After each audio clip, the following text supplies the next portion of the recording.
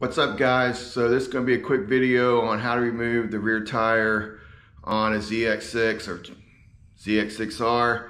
I'm going to go over the tools you need real quick. I'm going to show you how to do it real quick, and I'm going to try to make this short. Just keep in mind, putting one back on is much harder than taking it off. Taking it off is the easy part. Putting it on is the hard part. I'm just going to go over the tools real quick.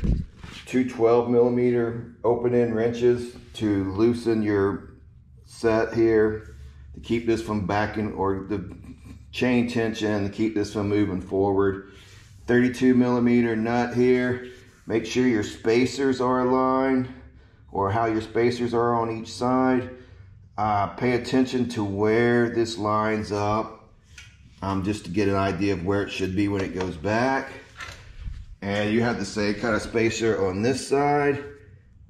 It's really simple to do. I should be able to get this done pretty quick. I'm just going to knock it out.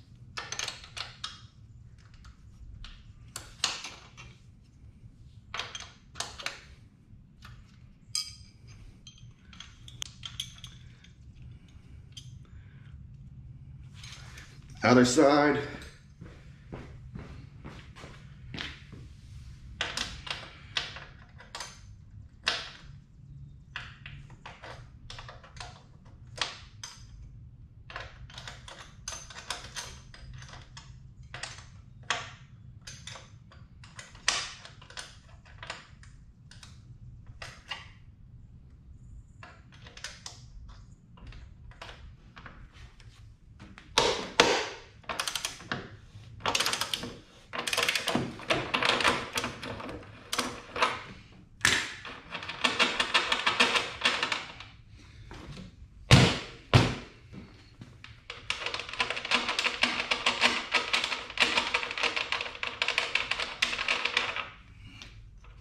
Make sure you know which side the nut goes on. It helps.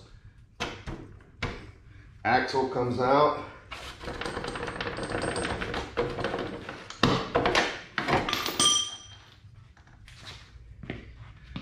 You do have spacers. Please make sure you know which side the spacers go on. I usually set them down beside the side that they go on. Chain off.